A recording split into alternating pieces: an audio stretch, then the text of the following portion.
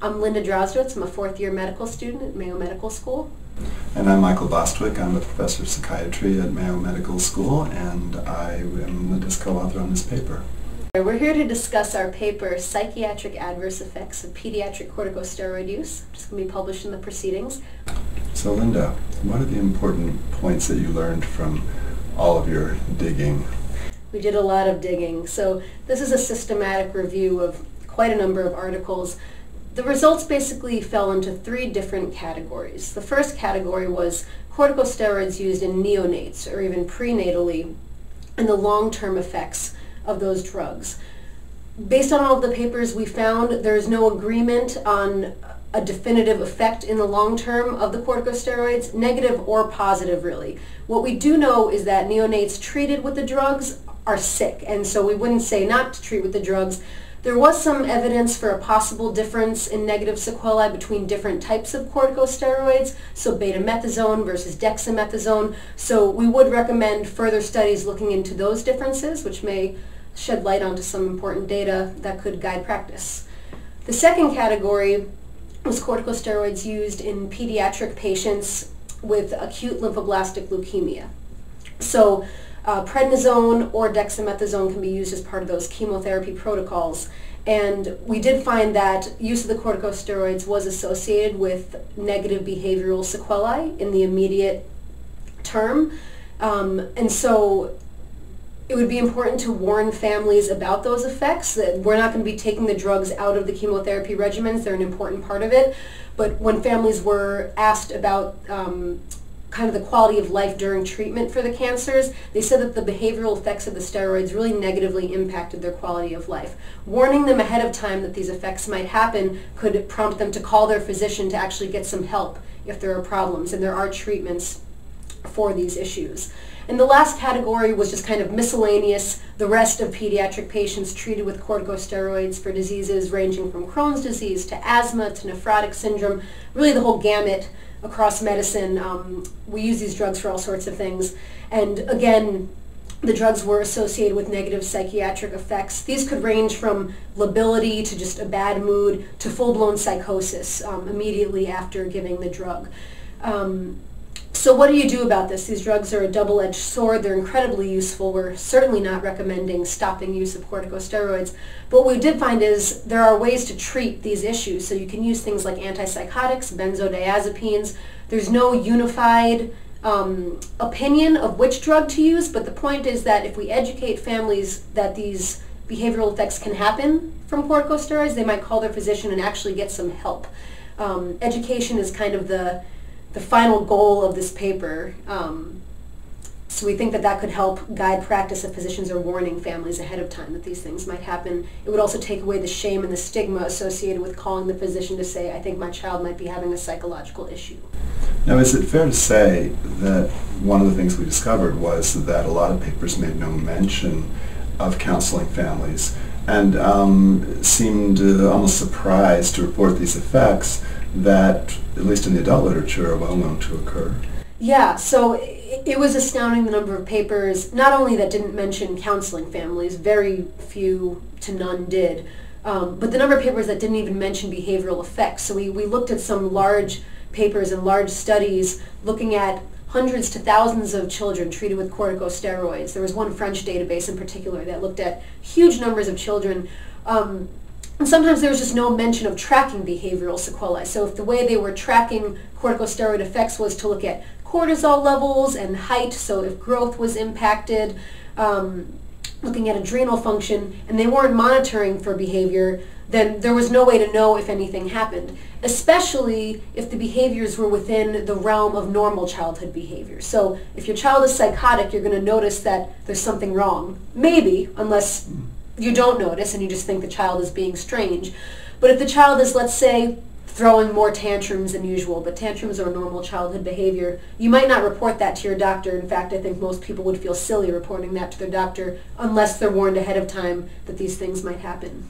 Well, it also introduces another issue, which is that since in many cases the questions were not systematically asked about the behavior, it probably was underreported, because when it rose to the level of being reported, it had to be pretty egregious. Is that fair? Yeah, I think it's fair to say that. Now, you mentioned in your introduction that this was a systematic review. Right. I'd be curious if my sense is actually it's everything but, because there wasn't the data to do it. Can you say something about that? Yeah, so with the systematic review, basically our intent originally was to do a regular review, and then in looking at all these articles, we saw how kind of ununiform and ununified everything was. There were different definitions of behavioral effects versus psychosis versus side effects, different corticosteroids being used, different doses. A lot of times the weight of the child was not reported, so we couldn't really get a dose per weight to make any sort of kind of uniform look at what was going on. But we looked at kind of the criteria for systematic reviews, and based on the advice given by the gurus of systematic reviews, they said that just because you don't have great data doesn't mean you shouldn't review it systematically. So we did our best with the data we had. This is by no means a clean and tidy and wonderful systematic review, but based on the criteria we said, it is a systematic review nonetheless. Well, I would argue that it probably is a tidy systematic review, but the data you worked with was not, or we worked with, was not particularly tidy. Is that fair? Better to say that, yes. And in terms of limitations of the findings, what does that mean? So we basically set limitations first based on the year of publication. So the last review was done in 2005. And so we started with articles from 2006 to the present. Basically any articles that mentioned corticosteroid use and any sort of behavioral or psychiatric side effects were reviewed. So practically nothing was excluded except based on being published too early or if the people were outside the age range or things like that. There were very few limitations. I think it's important to mention that the three categories, the neonates, the children with leukemia, and the other conditions, were our effort to sort of organize these papers, and they kind of fell into those two important areas in one sort of grab bag category. Right. But I was actually thinking about also the limitations for the reader of how to apply this information. What can they do with it? What should they not do with it, the data? Right, so this is an article aimed mainly at pediatricians versus child psychiatrists. So pediatricians, you are in the trenches working with these children, neonates through 18 to 20 these days, who may have all of these ranges of conditions. And so what can you take from it? Talk to the families. If you are about to prescribe a corticosteroid in any way, or if you know a family who, for instance, just had a child and they were treated prenatally with corticosteroids, talk to them about this data and about the fact that there could be effects. We can't definitively say this will happen, that will happen, but just bringing it up really reduces the stigma and just opens up the conversation so that they might feel comfortable calling you if there's an issue. Well, often it also may open up the possibility that if a problem emerges, that the reason for it could be understood and further efforts to try to understand the problem could be made. Right. And the other point of the paper, the first point being to educate pediatricians and to kind of help disseminate this information to families via the pediatricians. The second point is to prompt further, better studies and maybe a unification of definitions. These are good studies that have been done, and our goal was not to say these studies are bad. The goal is to kind of unify the direction so that future studies can be compared more easily, and that through collaboration we can find some actual answers and some actual trends in what's going on here. So it seems that a very important finding was that it's a bit like Babel. All these different papers are speaking to each other in multiple different languages. Right. And while there are similarities, drawing any definitive conclusions is hard, other than, in fact, this sort of psychosocial point that warning parents that these are tough drugs that can have side effects that we can't help, but we can manage if they occur, is an important thing to do. Right. We hope you found this presentation from the content of Mayo Clinic Proceedings valuable. Our journal's mission is to promote the best interests of patients by advancing the knowledge and professionalism of the physician community.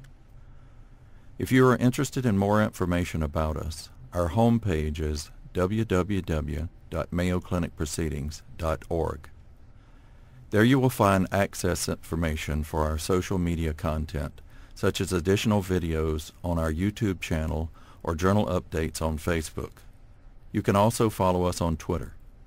More information about healthcare at Mayo Clinic is available at www.mayoclinic.com.